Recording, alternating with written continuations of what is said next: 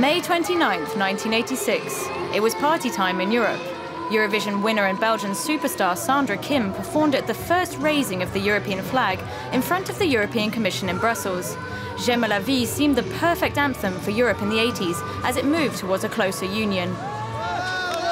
The 80s had seen the growth of the EU into double figures with the entry of Club Med countries Greece, Portugal and Spain. But the story of the Mediterranean enlargement is the story of EU's coming of age. Rewind to the 1970s, and Greece, Portugal and Spain were still ruled by dictators. One by one, they turned against authoritarian regimes and towards Europe. But in Portugal, there was another chronological coincidence, the end of empire. Portugal will be the very last European power to grant independence to its colonies. The independence of Angola and Mozambique means the end of dictatorship and opens the door to Europe. The Mediterranean enlargement was different than previous ones, though Greece proved the exception as it passed the hurdles without much trouble and joined on January 1st, 1981.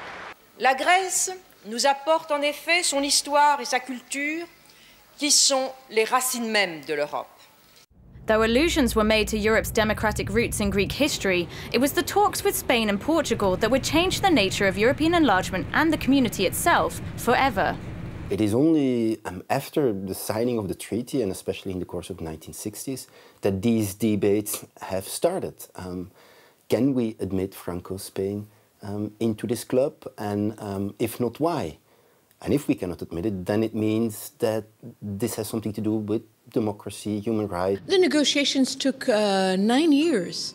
So it's a process of adapting our laws and institutions to the acquis, of adopting new standards. We have had to make a revision of the constitution to make sure that it was indeed in line with democratic standards.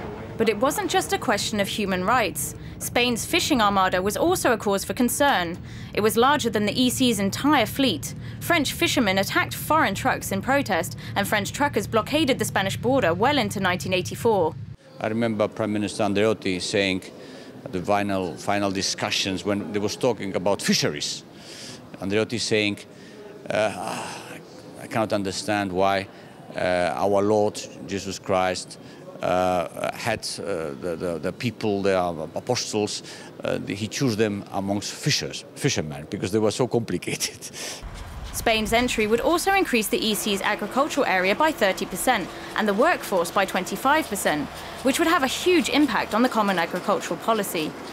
The Common Agricultural Policy at that time in the 1970s and early 1980s is still about 80% of the community's budget. So it is not a minor affair, of course, admitting Spain, because so much of the budget goes to agricultural subsidies. January 1st, 1986 meant Europe enlarged across the Mediterranean coastline, but it wasn't just an extension of possible beach holiday destinations. It enriched Europe as a whole.